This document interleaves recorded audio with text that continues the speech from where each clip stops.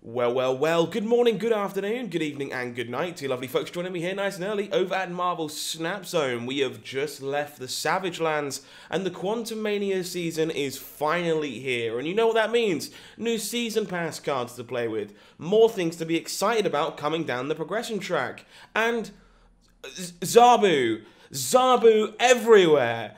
Somewhat unfortunately, the expected balance changes to both Silver Surfer and Zabu have yet to take place inside the Marvel Snap game client. We know they're on the way, but unfortunately it does mean that most people's game experience for now looks a little bit like it did last season. But as mentioned, we know those buffs and nerfs are on the way. So today, I want to start exploring some of the decks I think have the best chance of being real meta contenders when those changes happen. Of course, there'll be plenty of MODOK discard decks to take a look at in the near future as we get our teeth into the new Battle Pass card. But today, I want to focus on a deck that had some success in the hands of one player at the end of last season on their journey up to Infinite. Let's take a look at Thanos Ongoing. I think this deck kind of has my attention for a number of reasons here.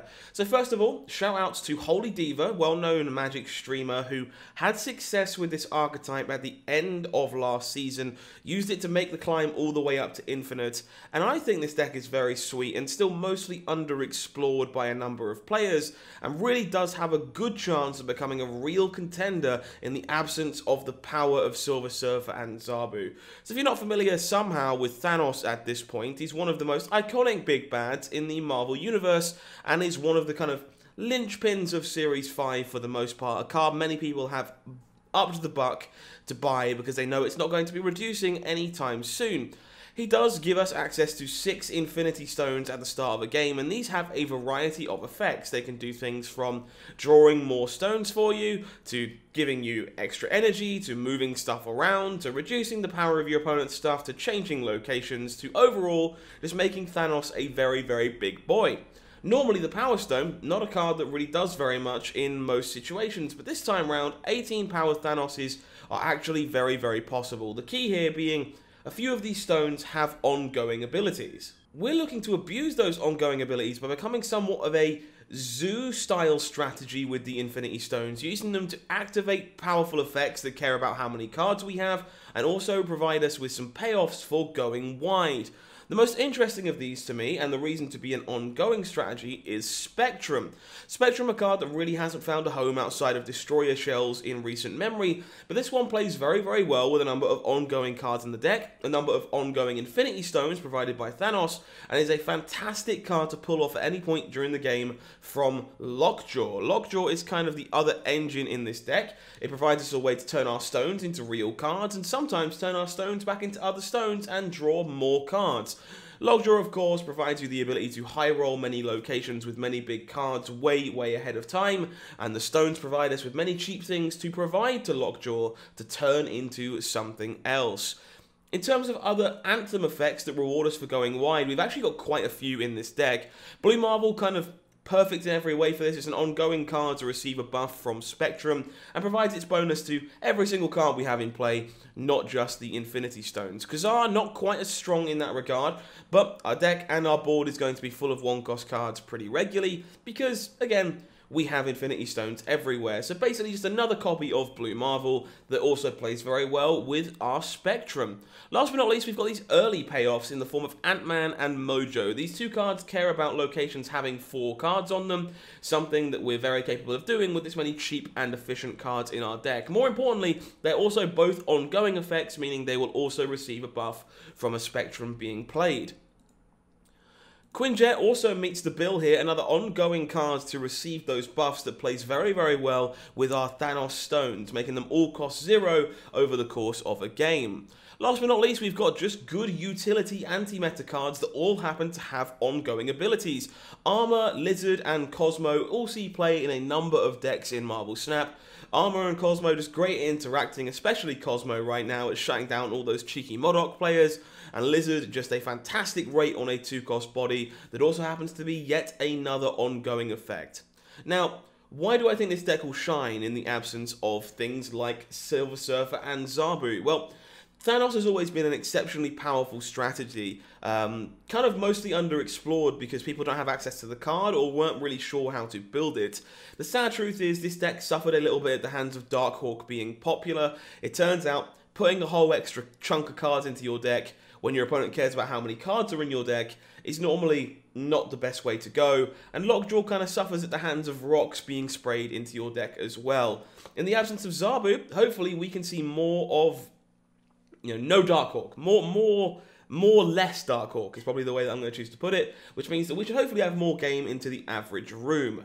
I think the thing that might keep this deck at bay, however, is the fact that, well, we might be a little bit soft to Killmonger, and I also expect Bayro to be a deck on the resurgence in the absence of Zabu and Silver Surfer, because there is no leader to keep it in check anymore, which might mean a tick up in popularity of Killmonger. So we're going to start with some gameplay of this one today, and you can let me know what you think in the comment section down below. Leave a comment. Are you excited about this deck? Do you want to try it for yourself? Do you think it can be a real contender in the meta game moving forward before or after you see those games? If you haven't already, please do consider subscribing to the channel. Would be lovely to see you for more things Marvel Snap in the near future. And with all that said and done, let's head onto the ladder, play some games of Thanos Ongoing, and see how this one goes. Alright, let's get ourselves cooking with a little bit of Thanos Ongoing. I love this archetype. I've loved the Lockjaw Thanos Zoo style decks for a very long time, and I'm very eager to see whether or not they can have a mighty resurgence in the face of a new meta shortly, we hope. So pretty interesting start for us here. We're very good at filling up the raft, so I imagine we're supposed to contest it and go for it. Opponent would also like to Quinjet, so maybe we have some kind of mirror match going on here. A lack of stones in our hand early is pretty bad, actually. Good chance our opponent fills up the raft before us now. So Korg putting a rock in our deck. Again, not really a thing we want to see, courtesy of, being a Lockjaw deck. Okay, so we gain the Sacred Timeline. This one is the brand new featured location that will give us a copy of our opening hand if we can fill it. Now, I think this should be pretty good for this deck as well in general, but obviously our current hand is pretty naff at doing exactly that. So we'll see how we go. Let's see if we can actually find some stones. The Mind Stone is the best one to find in that case. So let's go Cosmo over here, sink the Mind Stone, and hopefully we can fill both of these towards the end of next turn. That would be very nice. So Soul Stone, Power Stone. Mind Stone getting sunk, pulls up a Time Stone, draws us yet another card. No Moon Girl for the opponent. Get bent. Okay, so we don't want to sink the Blue Marvel, so we probably have to accept that it gets shrunk by Jotunheim. But I think the plan here is to go Soul Stone, Power Stone, Space Stone. It's quite a good turn.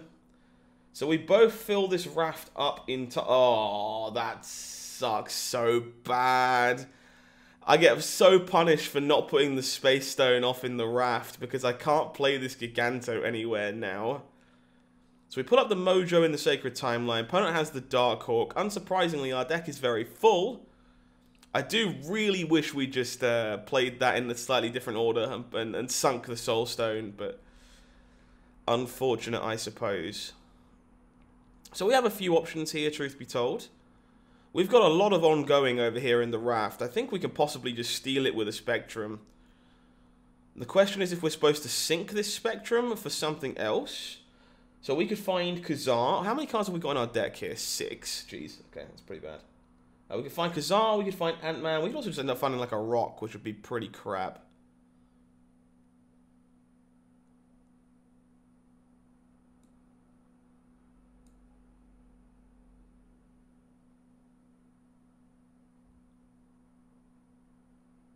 I think I just want a Spectrum here. And we can sink a Mind Stone. So what we should do here is sink the Mind Stone first, right? That's just, strictly speaking, better. In case we flip an ongoing card off the Lockjaw.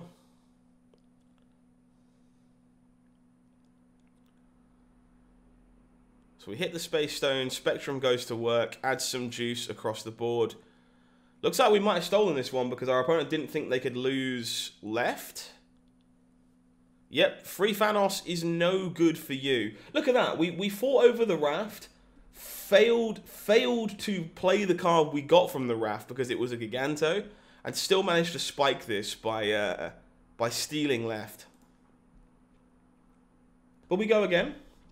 Time to do some more ridiculous, degenerate Thanos-y nonsense. Whew. Opening hand here, not really the best, but we do play pretty well into Kiln. We have a lot of cheap, efficient threats to pick up buffs later from a Spectrum, so pretty good at doing exactly that.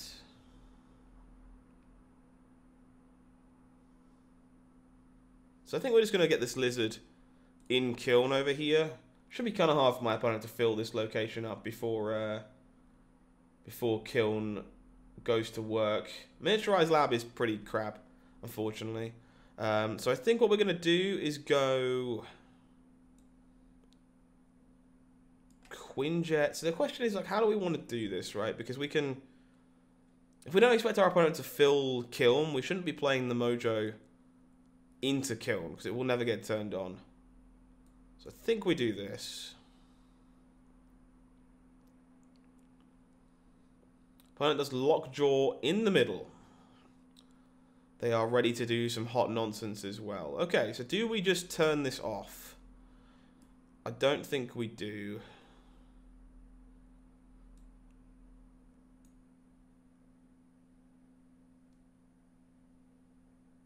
Maybe we do. This is genuinely kind of tough. I actually think I want to turn this off.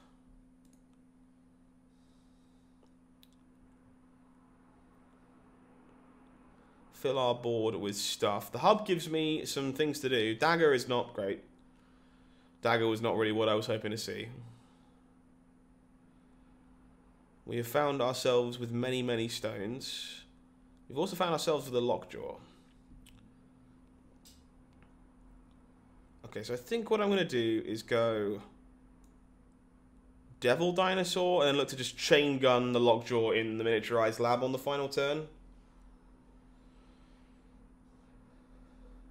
Feel like my opponent is about to do the same here with their Lockjaw. Probably with, like, Lady Sif or something. So they have a Heimdall in their deck. Very cool. It was given to them by the hub, clearly. Colleen Wing going to work. Hits an Iceman. So no Swarm. That Colleen is beautiful, though. Okay, MODOK just hits it all. Very nice Inkified Apoc. So opponent's hand is just the Apocalypse. We don't know what they've drawn because they drew an America Chavez, and we don't actually know what that entails. But we are just going to absolutely chain gun this final turn. Let's go.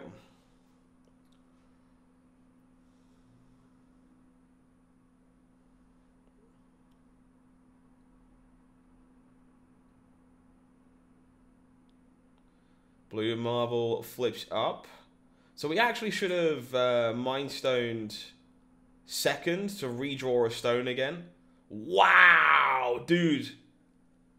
Yeah, so we're actually one card short in our hand here of where we should be, because we should have drawn another stone from the Mind Stone.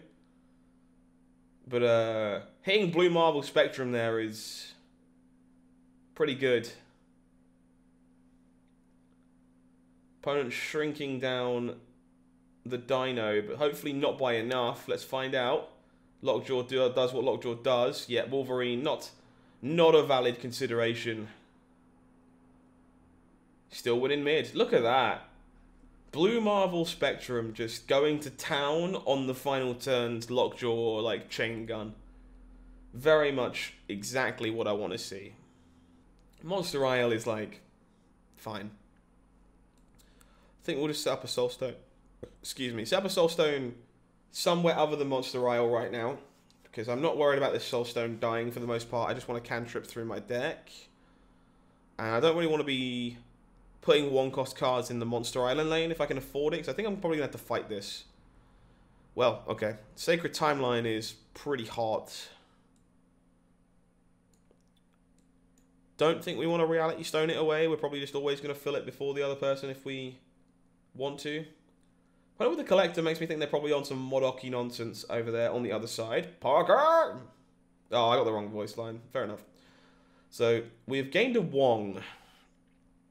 Opponent's stuff gets bigger as a result. We can actually play this early because of the time stone if we want to.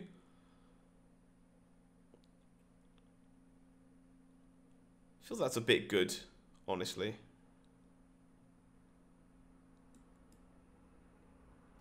And then we move it out to try and hit the spectrum. Yeah, okay, I'm game. Turn 3 Wongers. Not going to complain. So what we're going to do here is we're going to go Space Stone here to be able to move the Wong out. And we're looking for our spectrum, basically. There it is. Miniaturized lab is not what I had in mind, admittedly. So we move the Wong out.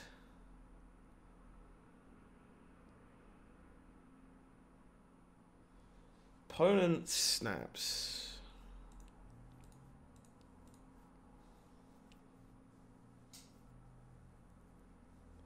Yeah, Miniaturized Lab actually really punished us here, unfortunately. Kind of sucks. I think we're just going to Dino mid.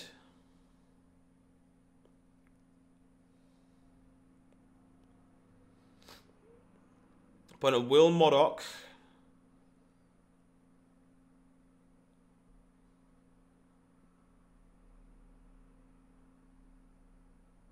Does indeed make some swarms. So we know the hand is Swarm, Swarm, MODOK going... sorry, Swarm, Swarm, APOC going into this turn. Which means we're probably... They want to hold the APOC to win mid, right? That's the thing. Alright.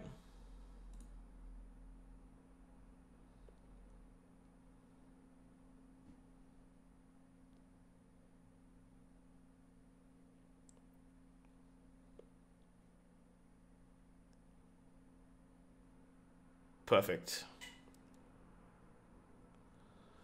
Look at that. Double Spectrum coming in clutch from our opponent's Wong, huh? Being gifted a copy of Wong from Daily Bugle and just getting to double Spectrum all your stuff. It gets you over the Swarm lane, even with Lizard being shrunk.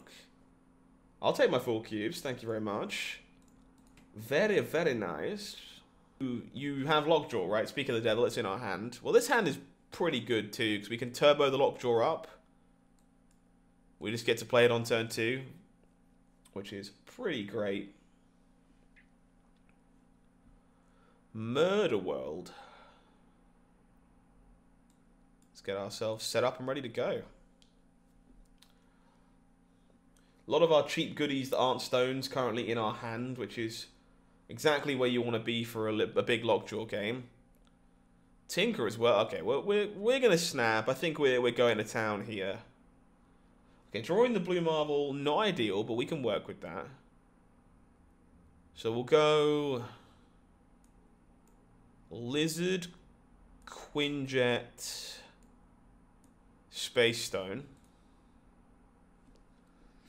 Opponent is on the Electro plan, sure.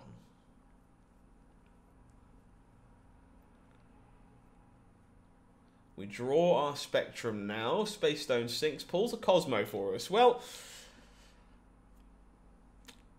I was hopeful this was going to be really good if they are on Galactus because they had nowhere to go. But I can only really put the Cosmo in one place, which is unfortunate. I think I'm moving it over and double sinking over here.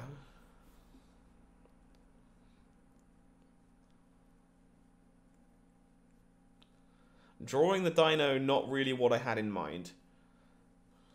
Space Stone gives us some more flexibility here again, though. Reality Stone's pretty good. So opponent's just looking to be more like traditional Electro Ramp, by the looks of it, than the alternative.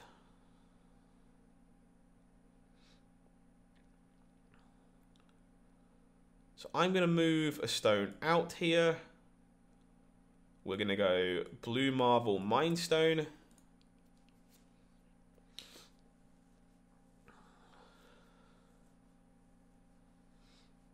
Draw some stones, sink again.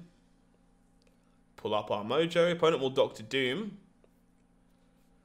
Send some Doom bots across the board. I am going to Power Stone, Soul Stone, Spectrum.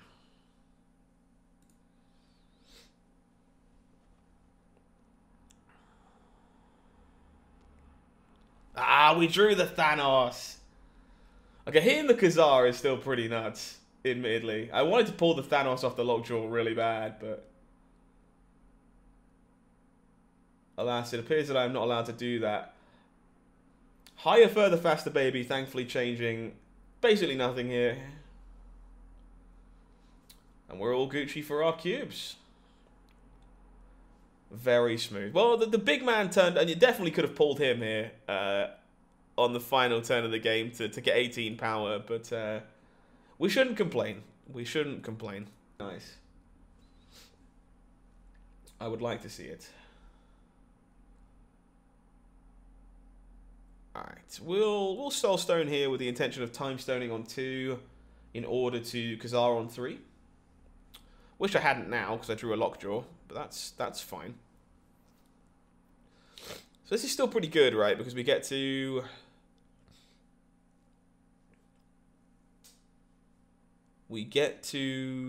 lockjaw into Reality Stone on turn 3. Opponent will Scorpion us. It's a little annoying, but sure. I would like to not have TVA be a thing I have to worry about this game. So I'm going to remove it. I'm going to take my equity, though. Because my opponent might just retreat here. Because they can't beat TVA. And so we'll snap and try and scare them off while we have the chance. They stick around. They get fantastic, sure.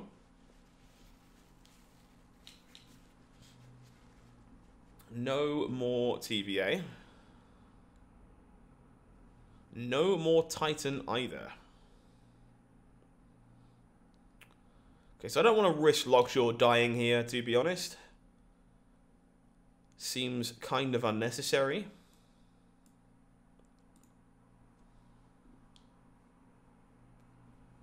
So we'll just move it over.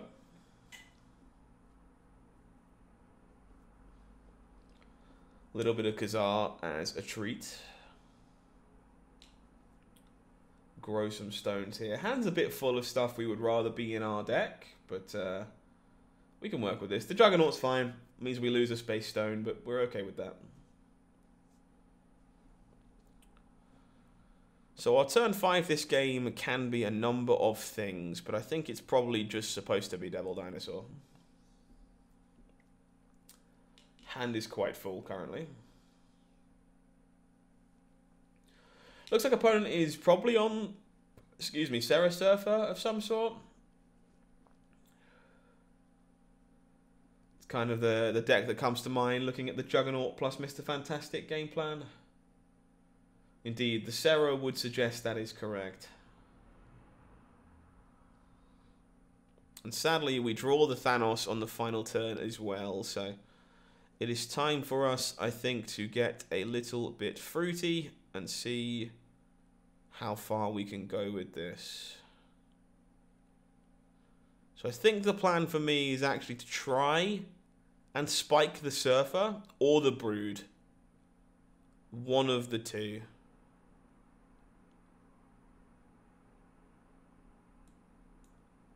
And then we're just going to windmill. I think that's where I am in this particular case.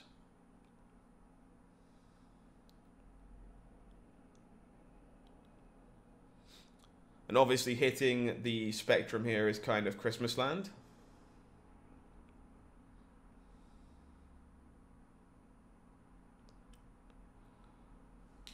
Wish I'd hit it second, but certainly not complaining.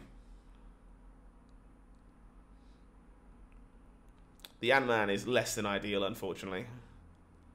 But we are beating this Dino currently. Oh! Maximus! Thank you. I mean, to be fair, we were winning middle as well. But, look at that. Maximus refilling our hands so the Dino tanks it as well. Thank you, Spectrum. Thank you very, very much, Spectrum. We appreciate you. I think there is definitely some work to be done moving forward as we understand what the metagame looks like after Zabu, after Silver Surfer. But as you can see in today's video, we beat both of those decks on several occasions while playing it, and it can hold its own there. The problem is definitely that it is weak to these DarkHawk strategies and these Killmonger strategies that can definitely give you a really bad time. No big purple man game. It goes to show you that Thanos really isn't here for his body a lot of the time, which is good. No one should ever be here for their body. The stones are definitely what it's all about, but having another big America Chavez-style idiots to hit off of Lockjaw definitely comes up. As much as it didn't come up too much for us today. But let me know what you think. If you think this deck is cool, whether you think you're going to be playing it yourself, leave a comment for me in the comment section down below. Make sure you're subscribed to the channel here on Marvel Snap Zone by pressing the button. Turn on your notifications, all that wonderful jazz in the process. And if you want to see more of this deck, you can probably come and join me tonight at 6:30 PM GMT for a live stream here on the channel where I'll almost certainly be playing some more of it. But until then, I have been HowlingMines. You've been amazing. And this has been Marvel Snap Zone. Take care of yourself. Have a good one.